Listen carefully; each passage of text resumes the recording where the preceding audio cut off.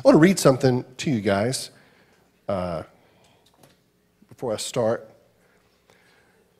Paul says this in 1 Corinthians 2, chapter 2. This is, if I were to ask you, what would you want from God? What would you say? More of Him. Wisdom. Intimacy. Joy. Power. Love. Paul says this. For I determined to know nothing among you except Jesus Christ and Him crucified. Out of everything that you could choose, out of everything that you could want, he said, I would want to know Jesus Christ and Him crucified. This is the super apostle, Paul. Visions, been up into heaven. 1 Corinthians, I knew a man not too long ago, whether in the body or out of the body, heard inexpressible things that cannot be released here on earth. Seen inexpressible things in heaven cannot be released here on earth. And yet, if you were to ask him, what is your one desire? I would want to know Jesus Christ and Him crucified. What on earth is he talking about? What on earth is this man talking about?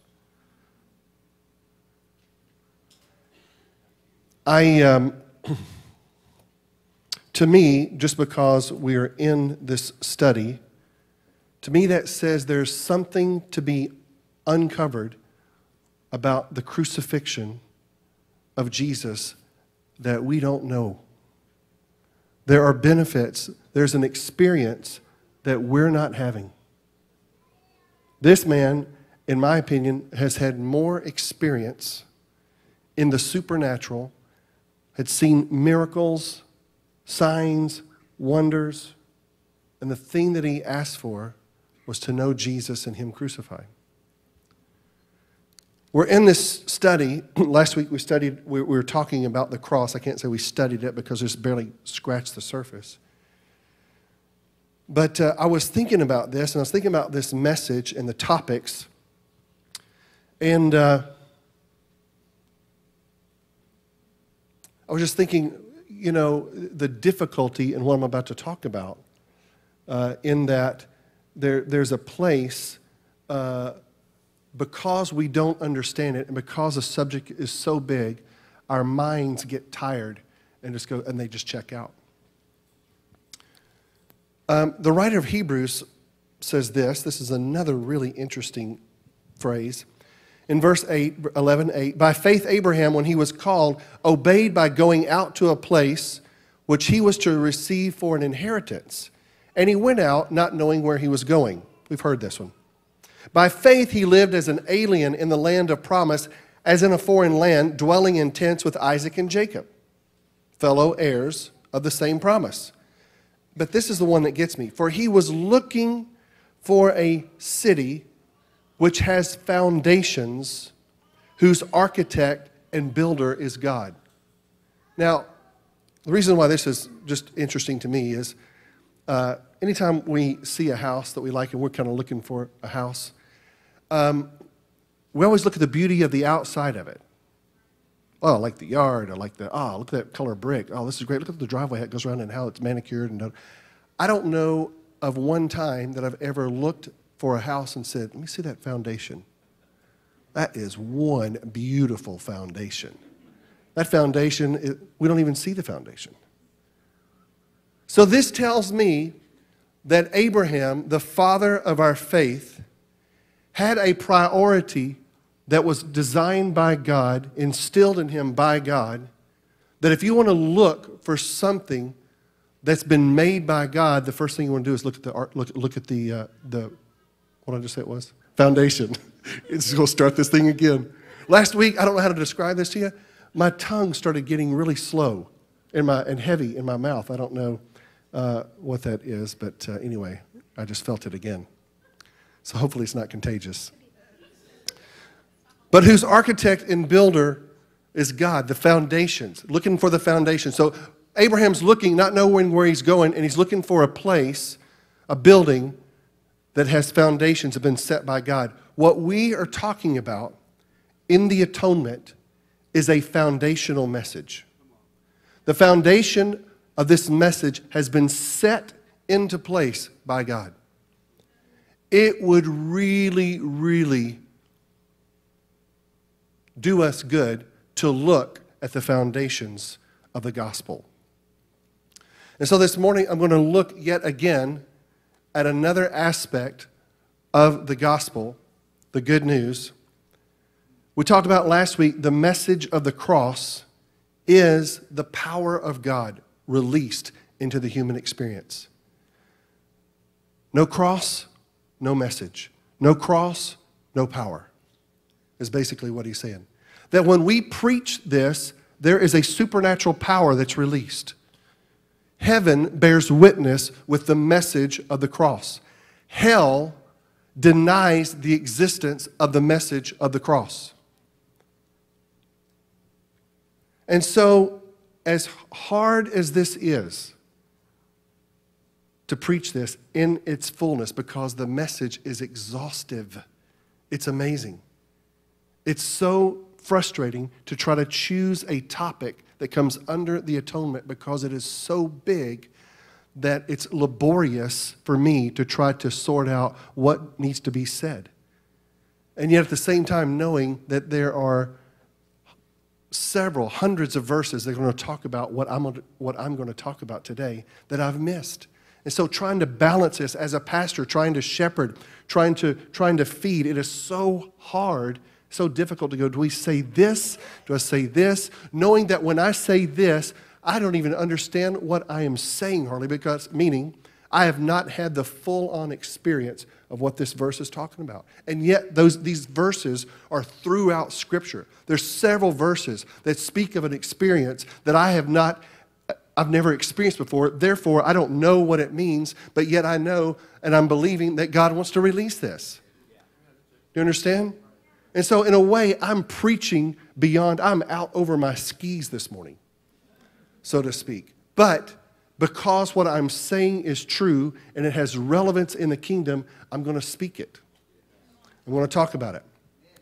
So in review, last week we talked about, Paul says, I'm not ashamed of the gospel of Christ. It is the power of God to salvation for everyone who believes, for in it the righteousness of God is revealed from faith to faith. At some point, we're going to talk about this term called righteousness. Right now, we don't really have a good definition for it. Like, yeah, okay, just keep moving. Just keep reading. Sometimes I just read stuff, and if I don't understand, I just keep reading until I do understand. Oh, Jesus wept. I got that one. And so we learned last week that the gospel is the good news. Remember I was talking about this trek of the good news and like, Lord, what if I'm supposed to be walking in the good news, where's the evidence in my life that I'm walking under the good news? Because when I say good news or the gospel, it doesn't impact me. It's just kind of dead. It's something I learned in Sunday school, which I'm not against Sunday school whatsoever. I'm not against my heritage. I'm not against the church that I grew up in, the Nazarene church. I'm not against any of that. They talked about it. It was good. It was truth. I've not entered in yet to the experience of that truth. And the gospel is meant to be experienced. The love of God is meant to be experienced. It's not just some fantasy that we agree to, like on a true or false test. God loves you, true or false? True. No, we're supposed to have this experience, this encounter with the living God. And so what we are talking about this morning is foundational truth. It has been laid out by the great architect of heaven. So we're going to be looking at this. For the message of the cross is foolishness to those who are perishing. But to us who are being saved, it is the power of God. The message of the cross, you could say, is the power of God. The message of the cross is the power of God. Something is revealed. Something is opened. I said this last week, if I find myself saying this, if this is boring to me, I realize I don't have it. If God went to such great lengths to announce the arrival of his son in such a way for the purpose of what his son was going to do on the cross, there's a good chance I don't have it. I don't understand fully what he's talking about. I've not experienced it yet. And so we're going to start this morning. And I'll say this. So the message of the cross, the gospel, is what has qualified us to be able to enjoy all the benefits that we like to enjoy, like his love, his favor, his peace, his power. It's the cross. This is huge. Some of us are like, I've already got this. I'm ready to go on. It's like, ugh. I don't think we do.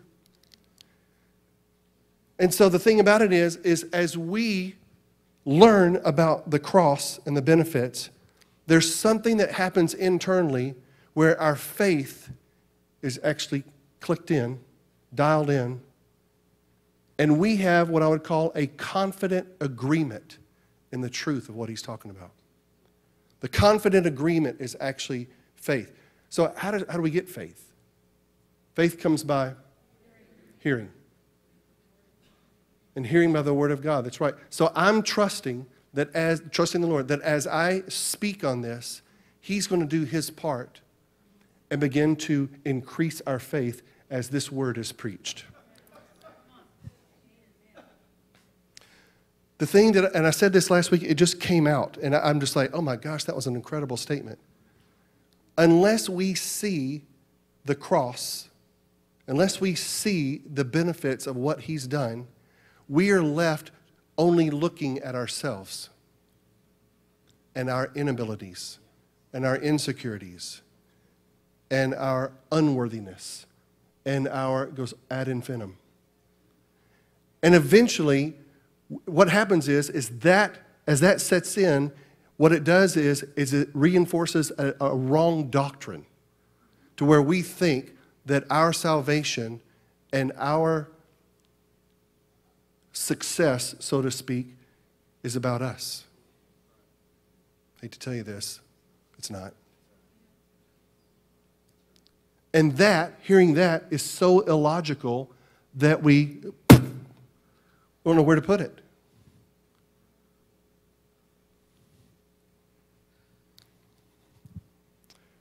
First Peter 1:18 says this, "For you know that God paid a ransom to save you from the empty life you inherited from your ancestors.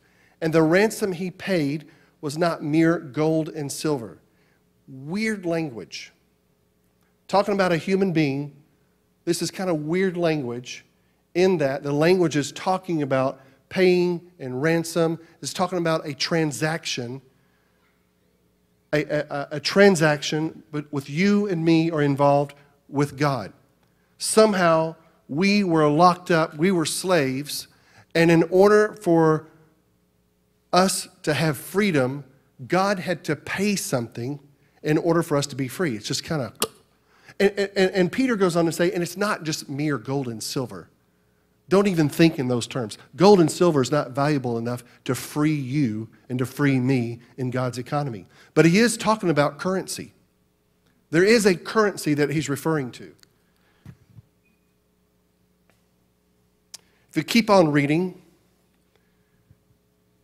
the currency, it says, was the precious blood of Christ, who was the sinless, spotless Lamb of God. Remember that. That's a very important phrase.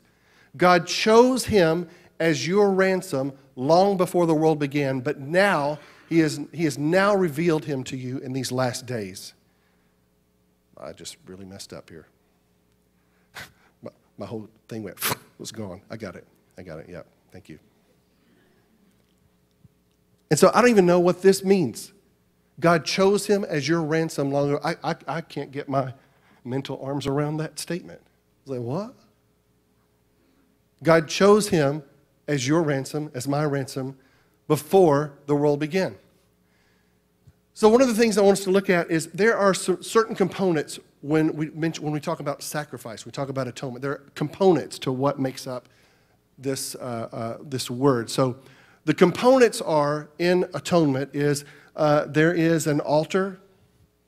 So anytime that there was a sacrifice given, they had an altar, there was a sacrifice. The person doing it was in obedience. Sometimes there was wood. but all the time there was blood. So again, I'm going to be bringing up terms that are a little bit gross, but there's something in God's heart that was actually motivated by love for him to go to such an extreme that he went to. It's part of the cost. So this morning, I want to look at the significance of the blood. Blood had to be shed in order for atonement to happen. Blood had to be shed for us to come back into right standing with God. It was all around blood. In Hebrews 9:22, it says, in fact, according to the law of Moses, nearly everything was purified with blood. For without the shedding of blood, there's no forgiveness. Without the shedding of blood, there is no forgiveness, or in some translations it says there's no remission of sin. Without the shedding of blood, there's no release from us being in bondage to sin. There's no release. Without remission of sins, there's no life. So the shedding of blood and the life are in tandem with each other. By the shedding of his blood, I know you've heard this before, by the shedding of his blood, he obtained a new life for us.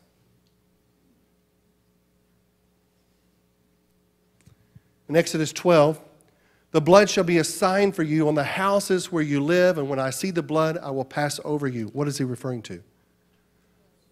The Passover. The Passover. By the institution of the Passover, the people were taught that life can only be obtained by the death of a substitute. So they learned this.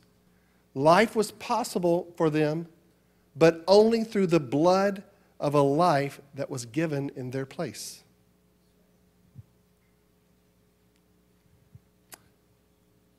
In Exodus 24, Moses then took the blood, sprinkled it on the people, and said, this is the blood of the covenant that the Lord has made with you.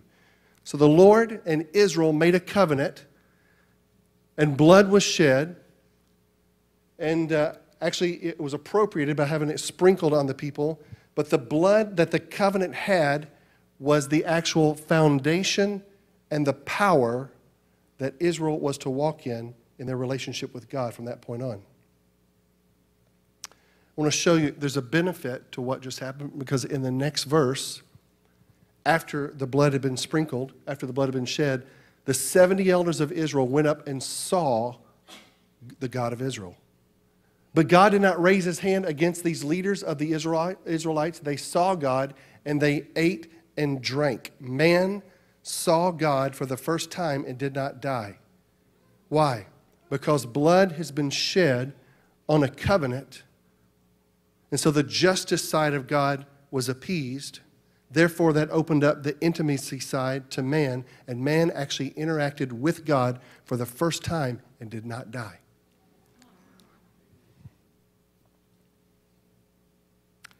It's by the blood alone that God and man can be brought into fellowship. There's no access to God by a sinful man without blood.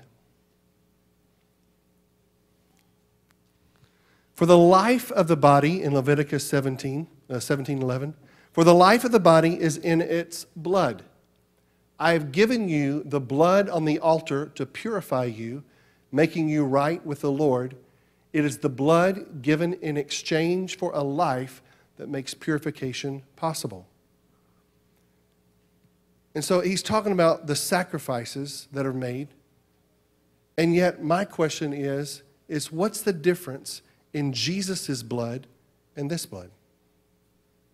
Why does Jesus' blood actually have power and this doesn't? Well, the power of the blood is in the worth of the life. The power of the blood is in the worth of the life. So Jesus, the Son of God, the blood that was flowing through his veins had the power of divine life. For instance, when Jesus was walking and the woman with the issue of blood came up behind him and says, if I could just touch the cloak of his garments, I would be healed. She touched him, and there's all of these people, hundreds, maybe thousands of people walking around, and Jesus goes, whoa, who just touched me? They're like, what? Are you kidding? What do you mean who just touched you? Everybody's trying to touch you. He goes, no. I perceive that power left me. The power that was in his veins as he was walking, he perceived that someone touched him and the power left. That's what was flowing through his veins. It's the power of the divine life. However, so his blood that flows through his veins has infinite power. Infinite in the space of time. It never stops. It's infinite. It's eternal. Infinite power in that nothing can trump it. It is the most powerful thing on the earth. It is the most powerful thing in heaven. It's the blood of Jesus. However, that power that I'm talking to you about could not be exercised for our reconciliation until the blood was shed. When Jesus' blood was shed, it actually released the life of God into the world.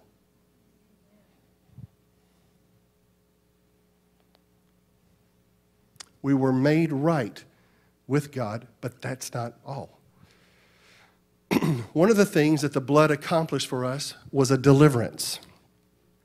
He has delivered us from the power of darkness and transferred us or conveyed us into the kingdom of the Son of his love, in whom we have redemption through his blood, the forgiveness of sin.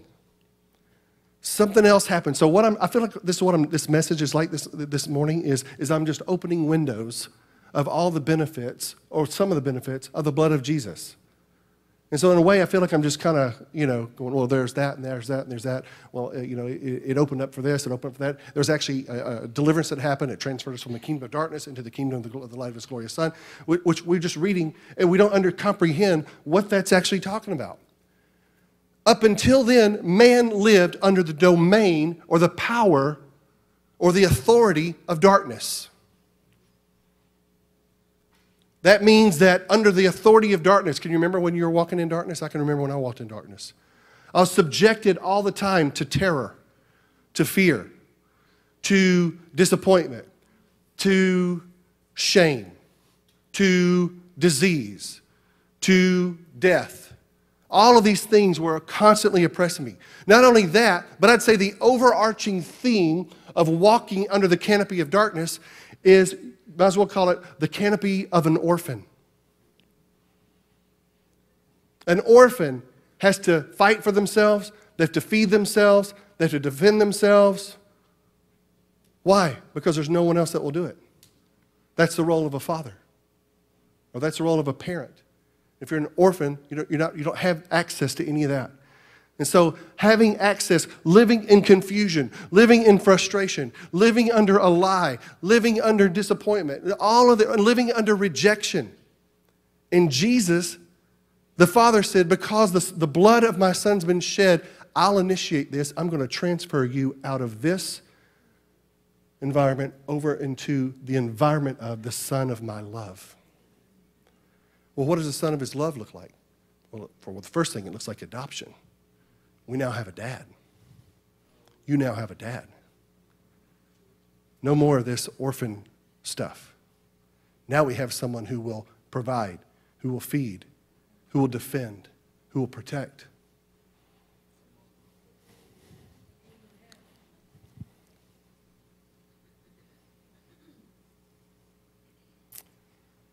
In Ephesians chapter 2, verse 13, it says, but now you have been united with Christ Jesus. Once you were far away from God, but now you've been brought near to him. Why?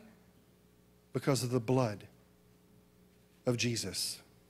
Can I just tell you, if you're feeling far away from him right now, the power of the blood of Jesus has the same ability to draw you near to the Father. If you recognize the blood of Jesus and begin to say, Father, I stand before you now because of the blood of Jesus. There is something that connects directly to your spirit. And you know without a doubt, you're standing there not on the merits of your own, but on the merit of the blood, of the truth of the blood of Jesus. It's amazing. It'll cut right through that orphan spirit just like that. It'll cut right through your insecurities, all your unworthiness. And you're right, you are unworthy, but because of the blood of Jesus makes us all worthy.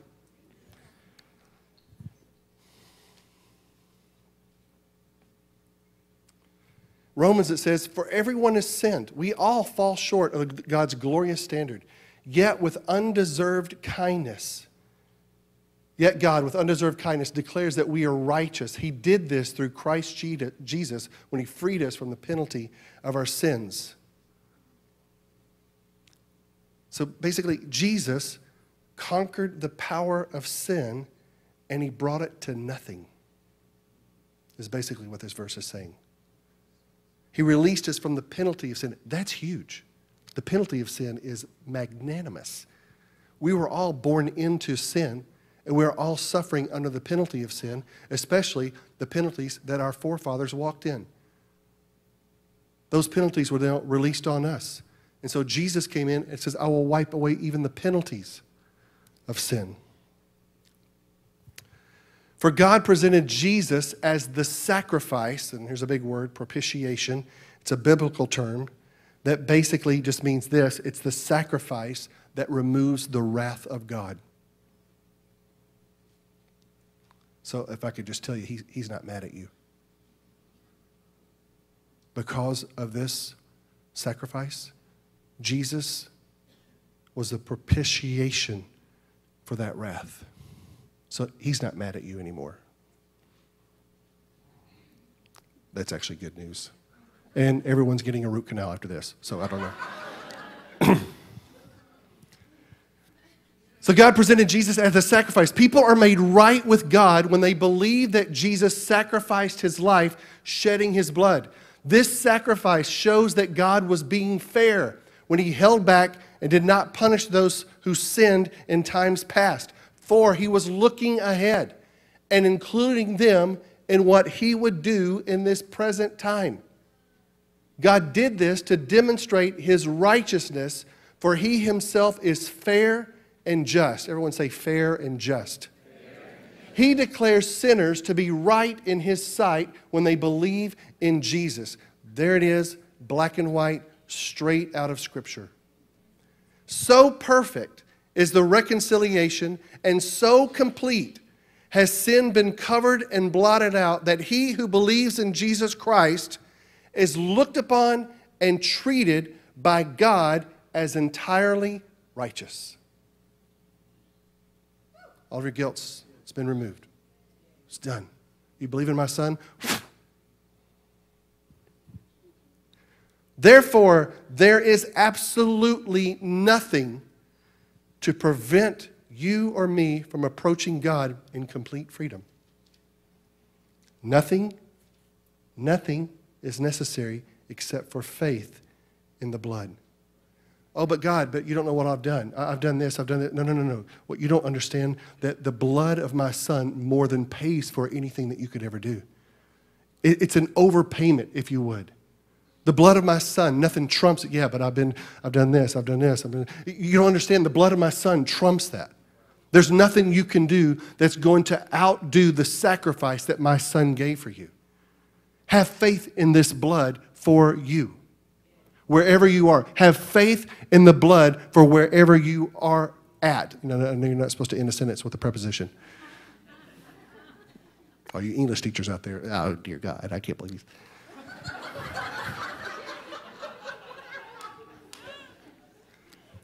For where you are, the blood of Jesus trumps everything. Whatever you're struggling with, the blood of Jesus. Whatever your fears are, the blood of Jesus. It's amazing. So, question is what makes the blood so powerful? In 1 Corinthians 15, it says, the sting of death is sin, and the power of sin is in the law. It's talking about the law of Moses. Under the law of Moses, man was required to walk sinless before God. Sinless in thought, in deed, action, just sinless. No one has ever done it. Everyone's fallen short. except for one. There's one person that was born that walked sinless before God. That's Jesus. Jesus, it says, came to fulfill the law, not to abolish it. In his fulfillment, what that means is he accomplished it. He did it. He walked before the Lord, before God his Father, sinless. So by perfectly fulfilling the law, when Jesus died and shed his blood under the curse of the law, his blood made sin entirely powerless. It trumped it. He walked under the law, but because he was sinless, his blood completely trumped the power of sin. Now, so the blood has its power not only because of the life of God's Son, but because it was given, that blood, as an atonement for sin. That's why Scripture speaks so highly of the blood of Jesus. Did you get that? He walked under sin's curse, yet he was innocent, sinless. When he shed his blood as an atoning sacrifice, the power that was in that blood rendered sin completely powerless. In Hebrews 9:12, it says, with his own blood, here's another benefit. Not only did he transfer us, not only did he conquered the power of sin, but with his own blood, not the blood of goats and calves, he entered to the most holy place once for all time and secured our redemption forever. With his own blood, he showed in the most holy place. Where's the most holy place? The most holy place is the place where God dwells. It's the dwelling place of the Most High. This does not necessarily refer to heaven. Jesus referred to this. Jesus talked about this. It refers to a spiritual holy place of God's presence, which is actually in you and I. But the time is coming, indeed it's here now, when true worshipers will worship the Father in spirit and in truth. So he's talking to the woman at the well in John chapter 4. The Father is looking for those who will worship him that way. For God is spirit, so those who worship him must worship in spirit and in truth. So it's not a location necessarily, although it can be, but it's actually in the heart. Wherever he dwells. Is he dwelling in your heart? Is he dwelling in your spirit? That's a holy place to the Lord. The power of the blood has entirely destroyed sin, death, grave, the grave, hell, you name it. Where the holy place is where God's presence is. Where God's presence is where his joy is. It's where his favor is. It's where his blessing abounds. It's where his love flows, is in the holy place. And so, in Hebrews 10:19, and so, dear brothers and sisters, we can boldly enter heaven's most holy place because of what? The blood of Jesus. You and I now have access to this place because of the blood of Jesus. No merit of your own. Just simply come in proclaiming the blood of Jesus. You're in. This is a very powerful verse. Try this at home. When you get before the Lord, get quiet before the Lord and walk in proclaiming the blood of Jesus and see where you get. You're going to get right in front of the throne. It's amazing. Something about the blood of Jesus removes the performance issue. There is no performance. You don't have to perform. He's not looking for performance. He's looking for the blood of Jesus. Admission to the holy place belongs to God. He thought of it. He created it. He prepared it. And we have the right or the freedom to enter it because of the blood of Jesus. And we're getting a root canal after this. I'm just kidding. By his death, Jesus opened a new and life-giving way through the curtain into the most holy place. There was a curtain that separated man and God. By his death, by his blood, when the blood was shed, that curtain was ripped in half. signifying there's nothing now between us and God. God saying, I'm satisfied. I'm satisfied. I'm satisfied. I'm satisfied. The sacrifice is enough. The blood is enough. It's more than enough.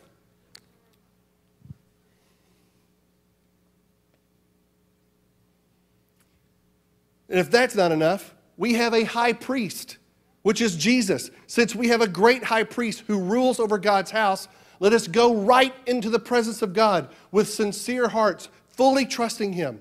For our guilty consciences have been sprinkled with Christ's blood to make us clean, and our bodies have been washed with pure water. The blood speaks for us. It pleads for us to God with an eternal effect. I said this in the first service. There's a scripture in Revelation 5:9 where Jesus comes on the scene, and everyone is saying, worthy are you, O God, for you were slain, and you purchased men and women from every tribe, from every nation, from every tongue. You purchased them with your blood. You deserve all the honor, all the glory, all the power, all the dominion. And this song is not a one-time song. It will go. It's an eternal song. We will still be singing this through the ages. Millions and billions of years from now, we'll still be singing this song because of the power and the magnitude of what He has done. Don't feel bad if you don't understand it right now. You've got millions and millions of years to understand it. This thing is going to keep unpacking, but I'm pointing to the magnificence of what has happened now, the magnificence of what we're standing in, and we're all brain dead, which is actually okay. It's like standing in front of Niagara Falls going, well, I sure am thirsty.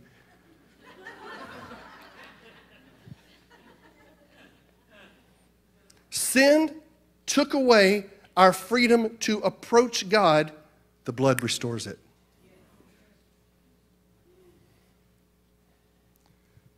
In 2 Corinthians it says, for God was in Christ, reconciling the world to Himself, no longer counting people's sins against them. And He gave us this wonderful message of reconciliation. No longer counting people's sins against them.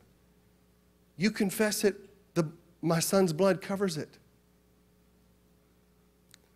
God has offered the perfect release for us from all of our sin and the guilt. Most of the stuff, it's the guilt. The guilt from stuff I've done in the past still haunts me today. I have a tendency to check myself out of being worthy because of the stuff I did way back 20, 30 years ago. It still hangs over me. And He's like, oh, no. The power of the blood can actually sprinkle your guilty consciences. Even your conscience. Maybe you don't have anything right now that's pending before God, but all of your past, all the things that the enemy's using to bring up guilt about, it covers that as well.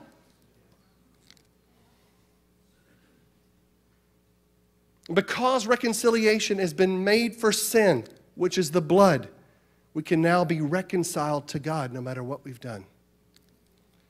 So the thing about it is Scripture, the Old Testament is full of illustrations of this. This just didn't pop up in the New Testament. Look at this. In Isaiah 44:22, God says, I have swept away your sins like a cloud. I have scattered your offenses like the morning mist. Oh, return to me, for I have paid the price to set you free. Whew.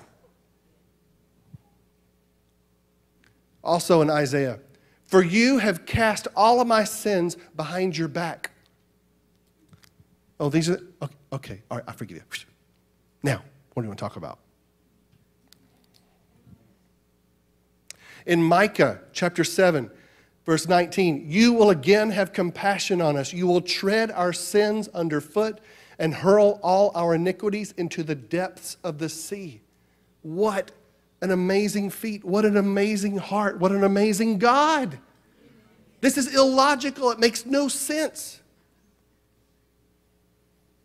He hurls them into the depths of the sea. If you've heard Corrie ten Boom, she says, and he puts up a sign that says, no fishing. The last one is Jeremiah 50:20. In those days and in that time, says the Lord, the iniquity of Israel shall be sought, but there shall be none. And the sins of Judah, but they shall not be found. For I will pardon those whom I preserve. If you're a believer this morning, This pardon is for you.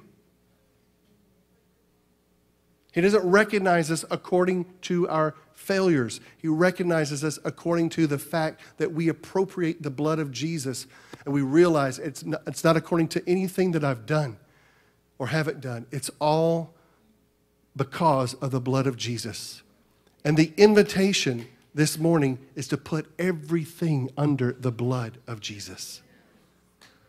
Let's stand. I'm going to go ahead and ask for the ministry team if you guys could come on up.